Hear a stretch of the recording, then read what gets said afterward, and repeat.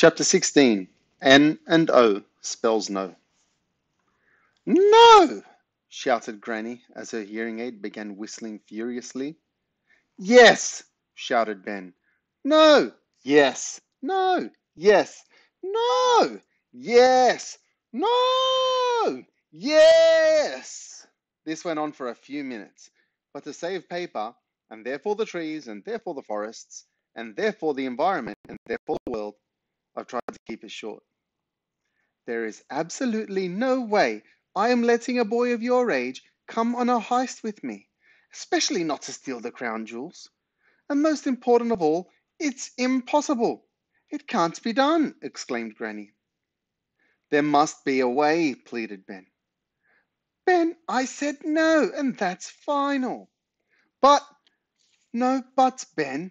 No, N and O spells no. Ben was bitterly disappointed, but the lady was not for turning. I'd better go then, he said despondently. Granny looked a little downcast too. Yes, dear, you'd better. Your mummy and daddy will be very worried about you. They won't be. Ben, home now. Ben was sad to see that Granny was becoming like one of the boring grown-ups again, just when she'd started to become interesting. Still, he did what she said. Apart from anything else, he didn't want to make his parents suspicious, so he raced home and climbed up the drainpipe to his bedroom window before rushing downstairs and to the living room. Unsurprisingly, though, Mum and Dad hadn't been worried about where Ben was at all. They had been too busy planning their son's rise to dancing superstardom to notice he was gone. Dad had been calling and calling the National Under-12 Dance Competition hotline until finally he got through and secured his son a place. Mum was right. The competition was at the town hall in just a couple weeks' time. There was no time to lose, so Mum had been working every waking moment on her son's love bomb outfit.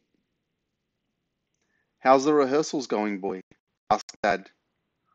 You look like you've worked up quite a sweat. Fine, thank you, Dad, lied Ben. I really am getting something spectacular together for the big night.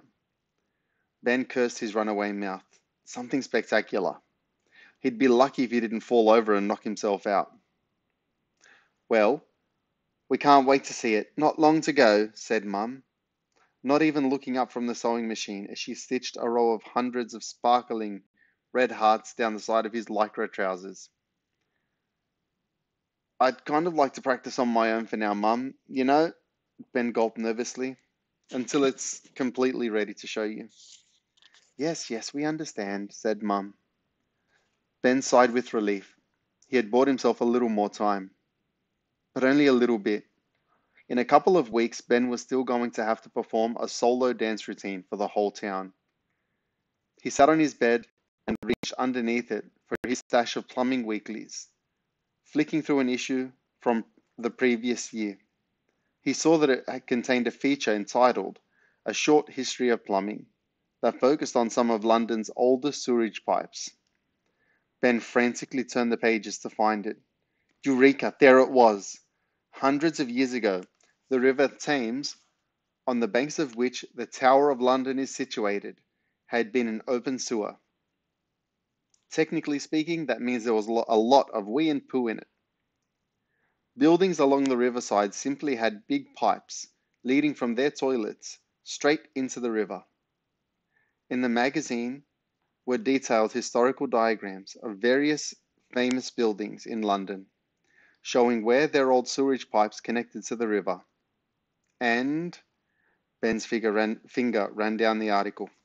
Yes, a chart of the sewer pipes at the Tower of London. This could be the key to stealing the crown jewels.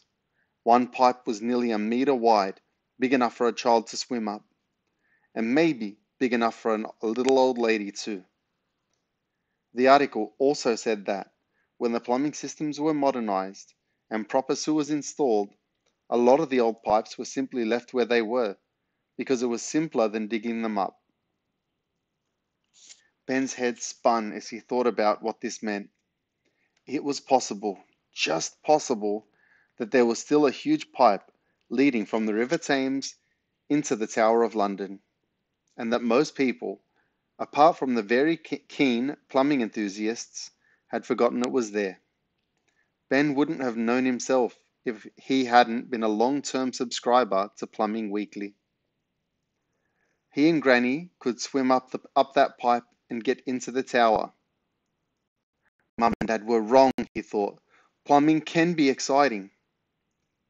Of course, it was a sewage pipe, which wasn't ideal, but any poo and wee still in it would be hundreds of years old. Ben didn't know if that was a good or a bad thing. At that moment, he heard a creak in the floorboards, and his bedroom door flew open. His mum burst in, holding a big piece of lycra that looked ominously like his love bomb outfit. Ben quickly concealed the magazine under his bed, which made him look incredibly guilty. "I was just going to get you to try this on," said Mum. "Oh, yes," said Ben, as he sat on his bed awkwardly, his heels pushing the remaining Plumbing Weeklies out of the sight of Mum's prying eyes. What's that?" she said. "What did you hide when I came in? Is that a rude magazine?" "No," said Ben, swallowing his guilt. This looked way worse than it was. It looked like he was hiding a naughty magazine under his bed. "It's nothing to be ashamed of, Ben. I think it's healthy you're expressing an interest in girls." "Oh no," thought Ben. "My mum's going to talk to me about girls." "There's nothing embarrassing about being interested in girls, Ben." "Yes, there is. Girls are gross." "No, Ben, it's the most natural thing in the world. She's just not stopping." "The dinner is nearly ready, love," came a shout from downstairs. "What are you doing up there?" "I'm talking to Ben about girls," Mum shouted back. Ben was so red that if he opened his mouth wide enough, he thought he might be mistaken for a postbox. "What?" cried Dad. "Girls," shouted Mum. "I am talking to our son about girls." "Oh, right," Dad shouted back. "I'll turn the oven off." So, Ben, if you ever need to bring, bring, bring, bring. It was Mum's mobile phone going off in her pocket. "Sorry, dear," she said, placing the handset to her ear. "Gail, can I call you back? I'm just talking to Ben about girls." "Okay, thanks, bub. Bye." She hung up the phone and turned to Ben. "Sorry, where was I? Oh, yes. If you ever need to have a little chat with me about girls, then please do. You can trust me to be very discreet." That's the end of chapter 16. We'll come back for chapter 17. Thanks, everybody.